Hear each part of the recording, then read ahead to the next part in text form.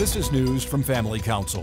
Operation Christmas Child's 200 millionth shoebox will be delivered to a child in Ukraine. The Christian missionary program run by Samaritan's Purse has been partnering with churches to deliver Christmas gifts and the gospel for nearly 3 decades. Since the organization's founding by evangelist Franklin Graham in 1993, more than 198 million children in over 170 countries and territories have received an Operation Christmas Child shoebox. In December, the 200 millionth shoebox will be packed and hand-delivered to a Ukrainian child impacted by war by former Ukrainian shoebox recipient Elizabeth Groff. Groff, now 28 and living in Texas, once received a shoebox at an orphanage in eastern Ukraine when she was 11. Even after being adopted by an American family and attending Virginia Tech University, Groff still remembers the yellow yo-yo inside. She said in a statement, "It may seem small, but it is powerful when delivered with a message of love and hope. It changed my life."